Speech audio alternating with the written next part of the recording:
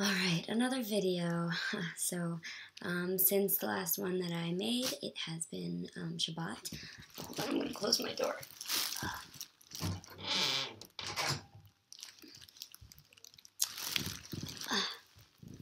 So yes, Shabbos has happened, and it was really nice. It was really personal, and everybody was all together, like, the whole time. We started off by finishing. Oh yeah, we didn't have class on Friday, so actually I went to the shuk that day with Hannah, Esty, and Miriam, who are three girls who are like raised observant, so they like know a lot about what's going on. They've lived in Israel for like long stretches of time. Hannah actually did like, or was it one, or did she do all of her years of seminary here?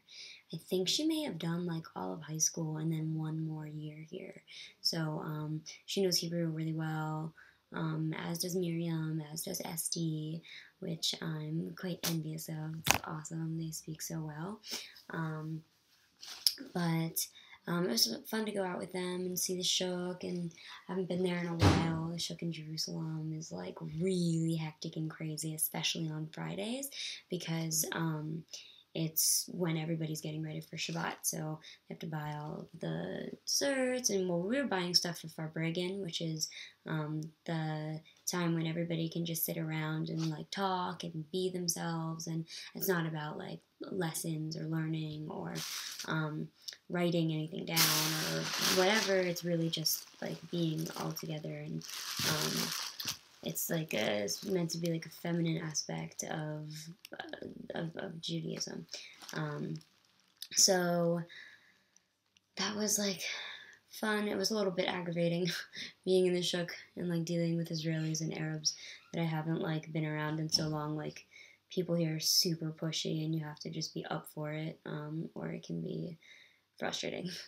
So I don't know. Yeah, we still had a nice time though, and got like lots of fresh fruit and dried fruit. You just like can take a piece of fruit or nut from like whatever. They give you a lot of samples from like the stands there, so you just take whatever you want, and then tell them how many shekels worth you want, or how many like pounds or handfuls or whatever. Literally, it's so loose, but it's really nice. And if you speak Hebrew, they usually give you stuff cheaper. And I got good at that last time I was here, but I haven't used Hebrew in so long. I can't really communicate like I did before. Any case, so that was in the daytime because we don't have class Fridays, and then in the evening we got back and everybody showered and prepared Shabbos dinner. We were here alone the entire day. We had no staff.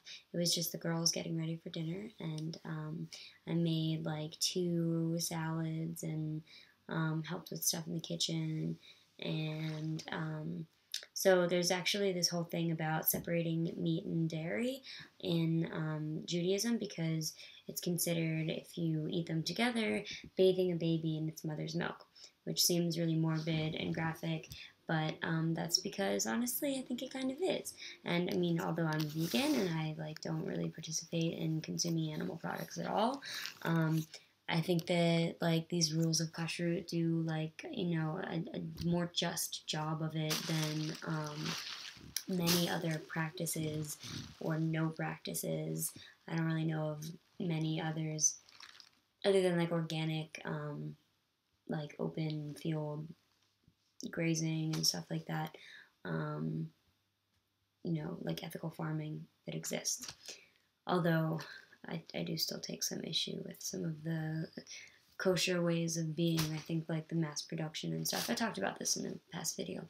Anyhow, so we have separate meat and milk kitchens, and most of the week you don't eat meat. You just eat other things, but not meat. Maybe fish, but usually not so much meat. Maybe only for dinner. You have dairy like in the beginning of the day, and you have meat like at the end of the day, because the rules of like how many hours you have to wait after eating one to digest it. Like it takes 3 hours to digest meat, it takes an hour or two to digest dairy. So and these are like really old laws, so it's really interesting that they exist, and like before the research was even done concluding that like it takes this many hours to digest such and such amount of meat or whatever. So I think it's cool. There's something to it. And then, so yeah, we were using the meat kitchen, and I made all the food, and then we showered and we went downstairs for dinner. And oh no, actually, we lit candles, which like one of the mitzvot of a woman, especially on Shabbos. I think it's candle lighting, making challah, and probably keeping the Shabbos. I can't remember.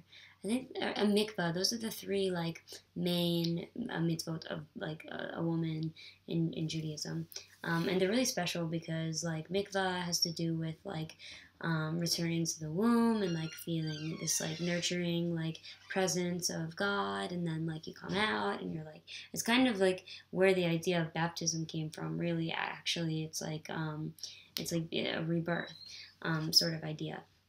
So anyhow, so there's that, and we made challah, and what everybody does though is always light candles. All of the guests will light candles if they're in a house where they didn't make the challah. And so yeah, it was nice. We did that, and then we walked to the kotel, and there we all kind of split up once we got there, and I got back together at the end. But it was so packed. Like I think it was maybe even abnormal for the hotel to be so packed. The Western Wall to be so like full of people on even any normal Shabbos. I think just because of like what's been going on, and that people feel they need to daven, pray extra, and like really have that good intention of like bringing home our soldiers and like having peace in Palestine. And I don't know, I pray for that as much as I pray for the good things for Israel. I pray for the bad things to stop, the good things to come, because I think it's not fair to ignore one side's struggle. We've talked about this too before. So anyhow, we got back 9:30. We started our dinner finally. It might have even been later. I don't know. It was insane. And my friend was emceeing, which was totally hilarious, but really entertaining. And we had a lot of fun. Like we just sat around talking all night. Went over the parsha, which was like after Moses has brought the people to Sinai. I guess it was after that, because when he came down and split the rock was my Torah portion of my bat mitzvah, which was actually 7 Tammuz, which was the week before this past Shabbos. And this one was about the men of Moaz being seduced by well, it was the sons of, I don't know where I wrote it. In any case, there were Jewish men who were being seduced by here it was Numbers, Book of Moshe, obviously. Let's see. Oh, I didn't write it exactly what it was. So, well, I have a number of things that I want to talk about, so I'm going to get this out of the way, and I'll make a different video for the other one, because it was before that on Thursday that we had this other talk. So, this was about the king of Moaz bringing Moab, what am I saying, Moab, bringing his daughters to seduce these men so that they wouldn't be holy, and it was this whole issue, and interesting because it was all about like bringing people back to like their nature and like refuting evil intentions and stuff like that. So so yeah, we talked about the Torah portion a lot. It often gets really reiterated a lot around Shabbat. But what was really fun and like really the most special was about all of us being together. At the end of dinner, we have Farbregan, which is like the time when we all just sit together in being, which I talked about before, being like the feminine aspect of like Judaism, or a feminine aspect of just like simply being, as opposed to like going out and doing something and like, you know, facing things head on in such a way. So that was really fun, and the aim of it was to have us all tell about our upbringing and how we got to Mayanot. So there were a handful of girls that were like in the process of becoming religious.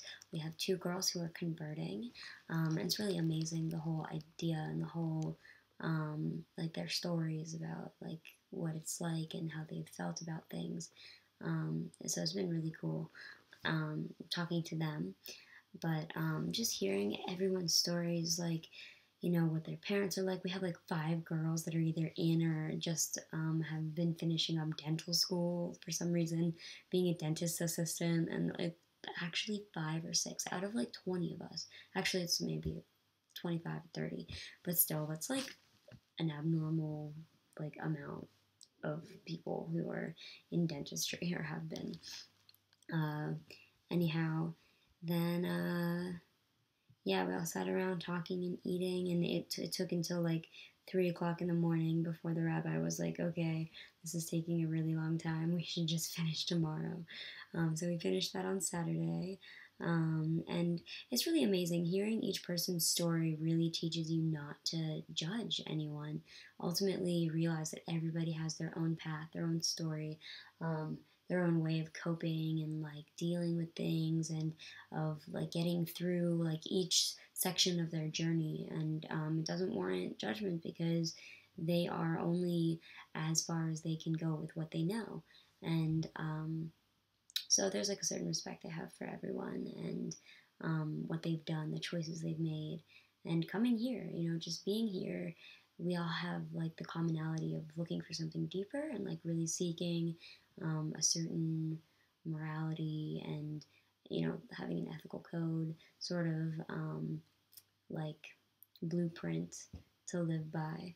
And I really like that. Today we actually had a talk about how basically you're not supposed to like teach Torah like stringently. Everybody has to do the same thing. It's like you have to teach a child in his way so that he'll relate to it, and then eventually, even though his relation to it is not ultimate truth, because Torah is ultimate truth, you know, in the opinion of like these rabbis and stuff, it's that like you go through life. Even if somebody teaches you like an ultimate truth when you're so young, you're not going to take it in. You have to like go learning your own lessons. So that's what the idea was, that you have to really experience something for yourself, and have paradigm shifts. And the teacher is actually using these words, change paradigms, or a paradigm shift is where an idea that you have, like a chunk of a worldview, like a big idea, like a belief, really, a part of a belief system. And the shift is when you drop what you believed and you pick up something new. And there was this whole idea about, well, can you just pick up the new one and still hold on to the old one? Is there how do you transition? What is the deal with this? And really the idea was that while you still have the knowledge and the understanding of the paradigm that you had before, you come to the table now with, for a little bit, you become kind of vulnerable, and that you don't have any belief between that and picking up your new belief. So I don't know what I think of that. It's interesting.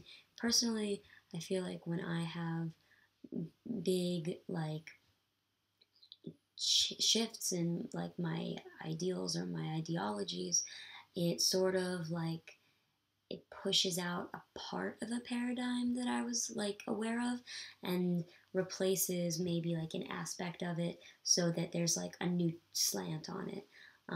Kind of like what my ideas about like the Arab and Israeli conflict has been like, and you know, slowly moving toward not a neutral state, but more compassionate one.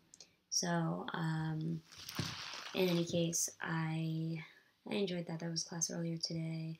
The rest of Shabbos though was Saturday. We all slept in really late because we had been made to stay up so late, and got up then in the morning and had well, in the afternoon actually. I think that like most people didn't come to lunch until like 2 or 2:30 or something. We were all finally up. Like nobody was up for like morning davening or like really anything. I'm tired right now. But so we were all together for that and finished our stories and then I'm just trying to decide what to really talk about because I'm getting into almost the 20-minute range. But so after that, a bunch of us went when we finished meals and for beginning. Actually, just after that ended, we heard a siren, and I was actually just walking out of the Beit Midrash, which is like basically means Center for Learning. Actually, Midrash is like something else. It's more like it's not one-on-one learning. That's something else that we just did actually, which is really nice. One-on-one learning with like a person you just sit down and read a book. And you know, I was reading about like prayer, a book on like the rules about prayer, and then you open a siddur and you read the prayer and you read how you're supposed to do it, what the halacha is, the Jewish law associated with it, which is actually like exactly the thing that I've been like really yearning to start getting into. So I was really glad that the girl who was left without a partner to learn with, I got to sit with her and work on tefillah and and halacha. So so yeah, anyways, I was like just walking out of the Beit Midrash and heard this siren, and all of these other girls were like jabbering, they're talking to each other, all really excited, and they didn't hear it. Like I realized they couldn't hear it, like over themselves, and also maybe because of that room, I don't know. But I poked my head back into the room and I said, "Guys, there's a siren," and they all came running, and we all came inside and up into the second floor, not the third, because if a missile comes through the roof, you're in bad shape. But when it does, like you can really only go through one floor. Like it's gonna get through like an exterior wall or a ceiling. It's not gonna get like through the next level down or anything like that. They're actually pretty big. I think I mentioned before, but they're not so strong and they're not explosive. So anyhow, we all came in here, and the rabbi's son was like making siren noises, and we were like trying to listen to hear. And you're supposed to, you know, try to pay attention so you know if how many explosions there have been, especially on Shabbos. It's hard to tell because we didn't have our phones with Red Alert, which is the app that we use to know where the Palestinians are throwing missiles. One got all the way up to Haifa today, which like is really unusual and rare. And we thought that it may have come from Lebanon, because they had apparently started throwing missiles too. Like there was one in Haifa a couple days ago, but I think it was actually from Gaza, which is like really weird and crazy because that's totally unusual. Apparently they heard it all the way in Netanya, which is like just north. Well, it's a couple cities north of Tel Aviv. But Haifa is like way further north. It was just like really surprising and strange on the coast. So So yeah, we all came in here and took cover for a little while, and we were like all just about to go out for a walk, a bunch of us. So after that, we went for the walk, and it was really surprising. It was amazing because you would think right after there's been a siren, like everybody's gonna stay in their house now. Like no one wants to go out when they know that rockets are being fired into the country, but instead, there were lots of people outside, like so many, and it just gives you so much hope and like it's so beautiful that people are determined to keep living their lives despite whatever you know threats befall us. People are going to keep living because you can't just live in fear, and I think that's cool, and I like living by that. It's a little bit like living on the edge, but it's also really just like making it normal and going with it and living. So we walked along up through our neighborhood. Um, I guess we're in Jerusalem, so oh yeah, wait, we were walking east towards the West Bank, um, but not like close to it. I mean, we're reasonably close to the West Bank just because we're in Jerusalem. But we walked on this thing called the boardwalk, and there's like this big area with like all these open kind of like canopy looking things and like stairs going down with like platforms, and you can walk across at like any level. It's just like an area to go walking, and it has like, because what is below is like this big, huge, beautiful view of the whole city of Jerusalem, like everything else. And like the old city was out to the south, I guess, from like where we were. Or would that be the north? Yeah, to the north.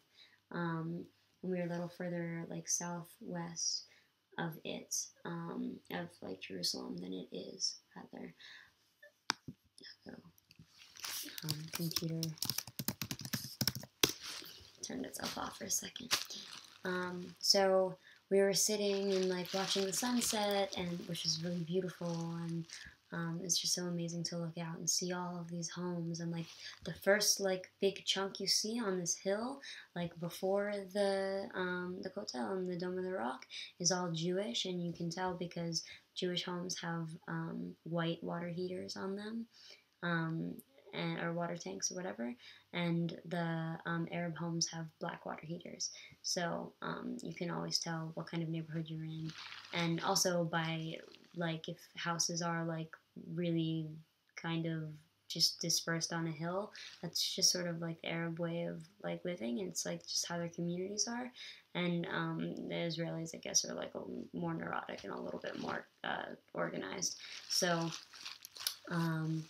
so we were like looking out to the south, and where you could see the border with the wall, which has saved thousands of lives. Like it's completely it's necessary, and I don't really appreciate people who take it out of context and they're like, oh, it's an apartheid wall, it's holding people back from moving freely. I mean, there are people, even Jews, okay, yeah, it's like apparently some of them it's illegal that they live in settlements on the other side, but they have to go the whole way through a checkpoint around to go to their neighbor's house to like just go see their friends. So it's not easy for anybody who lives around that area.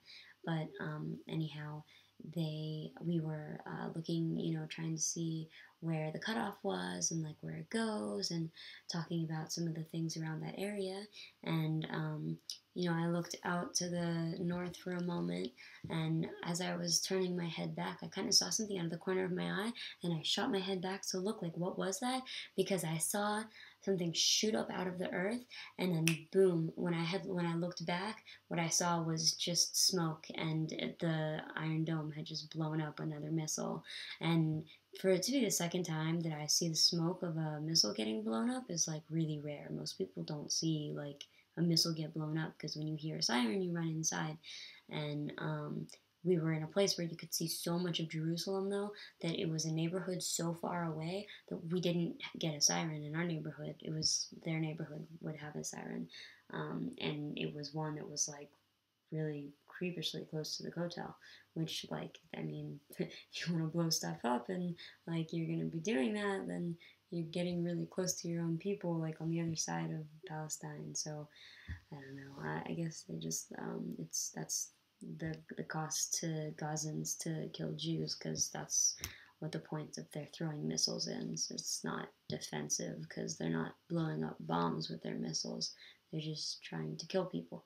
Whereas Jewish bombs, well, the bombs coming from Israel from the IDF are like sent to go explode where there are weapons being kept, which is usually in houses, mosques, other public places, even hospitals and schools. So, yeah, it's no good the way that is. But the IDF takes planes and they like throw down leaflets, papers saying when and where they're gonna bomb, because they know that there are weapons there, and for everybody to evacuate. Like right now, just today, there was this thing circulating about the leaflets to show what they write, and about how they were doing it in northern Gaza, and it was just like an example. If Hamas is gonna like do that and use people's homes as like their breeding grounds for weaponry, that's why there's such a high death toll there. And Hamas tells them not to leave. Hamas tells them to stay so that they can have a higher death rate and say, oh, look what Israel did. And it's really nasty. Like, the Palestinians don't want to die. They're not making themselves human shields, most of them. But there's a large faction. There's just a big, like, culture there of doing that. And especially among Hamas and their followers, which is like really bad. And I'm so sorry for the people who live there that have to be victim to their own government. It's like really bad and nasty. So anyhow, I was just like really shocked again. We saw like something get blown out of the sky. It's like, but it's also at the same time, it's so miraculous. You have this like feeling, this like tingling madness come through your body, and you're just like in awe of how protected we feel, and that's really special. And I really feel a lot of gratitude for the IDF for doing what they do, and for a lot of them now speaking up too. There's this movement happening apparently, or at least the website that's open.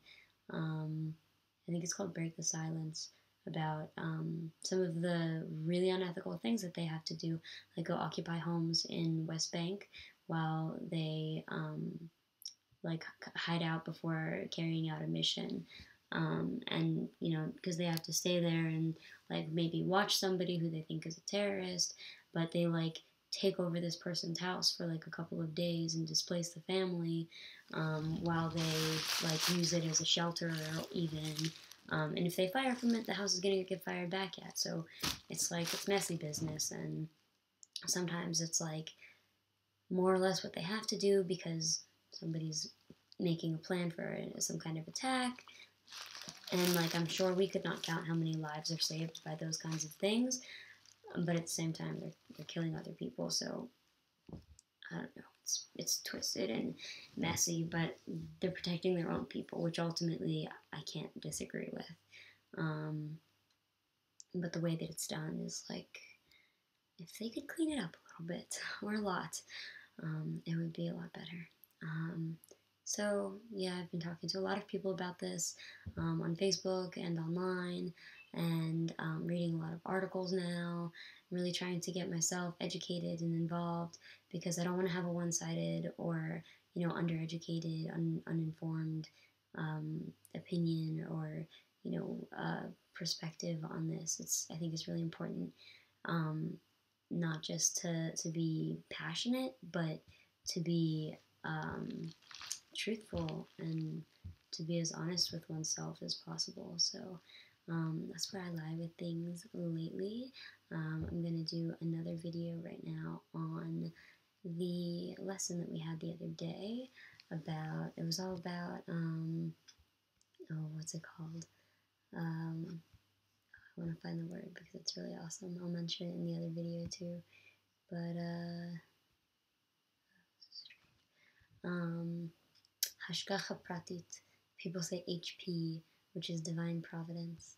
A really beautiful concept, and just from the stories that all the girls told this weekend, so much miraculous stuff. Like opening a book and finding the word. One girl, her mom was helping her decide what to do. I think it was after she had gone out of dental school, and her mom opened this book that's basically like all about like advice, and you find like your page that like based on like a bunch of different stuff, then you choose the page that you're gonna read, and the one that she opened said Mayanot like over and over and over.